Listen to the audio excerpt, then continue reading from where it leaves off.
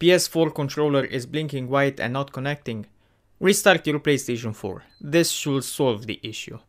Hold down the power button of your PS4. If it didn't solve the issue, try another cable. If that didn't do the work, then see if your USB ports are clean. Try connecting your controller to your computer and see if it works. Or hold down the PlayStation button and the share button and see if you can find the controller on your Bluetooth menu on your phone. If nothing works, you might need a new controller.